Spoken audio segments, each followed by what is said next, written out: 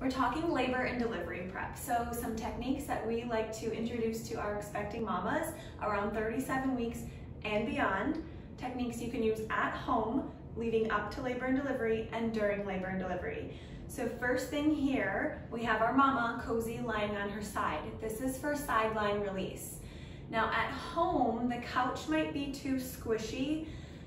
Give or take the bed as well. Hence why we have mama here on the floor. So use all the pillows that you need, okay? Under belly, in between legs. Here, her legs are stacked and knees bent for support.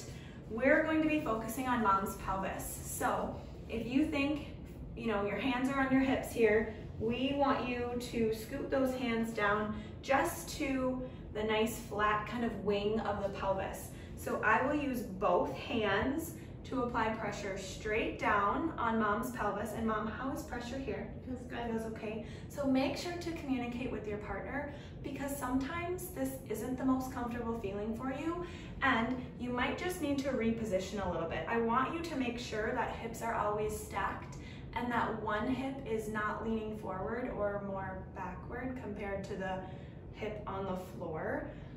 Applying pressure straight down towards the ground. You can be here for 20-30 seconds or up to a few minutes, whatever mom and of course her partner assisting can tolerate. So make sure to communicate. Now what we're doing here, not only providing counter pressure to help alleviate pressure on those SI joints on the back of the pelvis, in the low back, and even the pubic symphysis in the front of the pelvis, we're helping relax and soften the pelvis, the pelvic floor.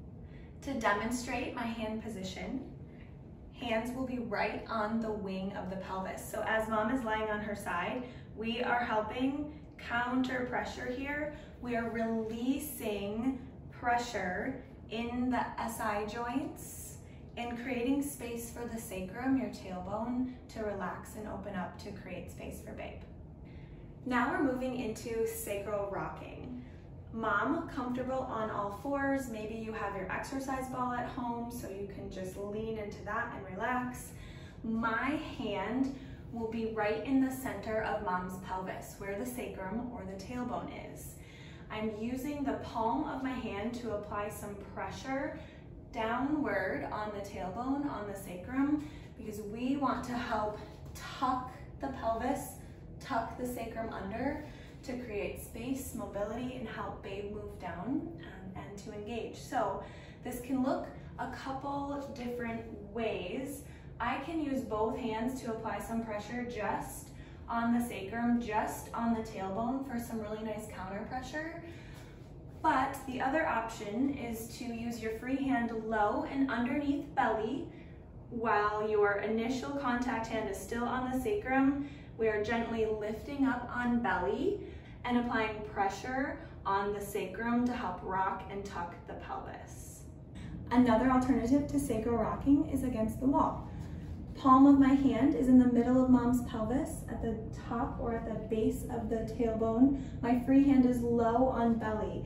I will gently pull up on belly as I apply all my pressure down through the back of the pelvis, through the sacrum to help the pelvis rock. Now the alternative to sacral rocking on the floor or on your countertop or on the wall is, yes, here on the massage chair. You could be sitting on your toilet backwards facing the tank, or potentially a chair at home where you are well supported, where mom can totally relax all of her body weight. So again, palm of my hand is in the middle of mom's pelvis where that tailbone and sacrum are. Now my free hand is low on mom's belly. I am lifting gently up on mom's belly while I apply all my pressure down through the tailbone, through the sacrum to help really tuck and rock that pelvis. Another technique you can use at home, or mom can use at home by herself.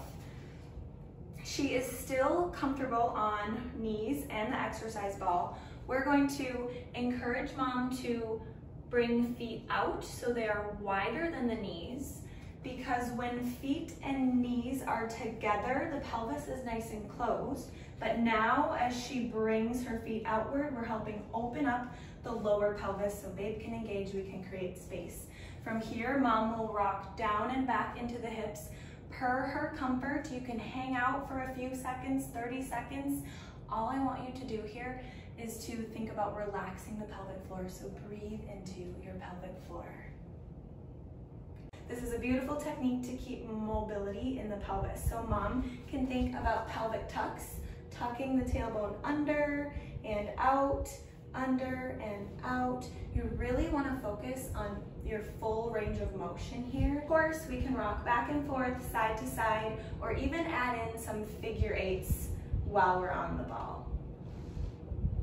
We're all familiar with curb walking, so you can use a step at home or enjoy some fresh air outside to work some asymmetrical movement through the pelvis. A nice alternative to getting some rocking motion in the pelvis and release some tension on those ligaments.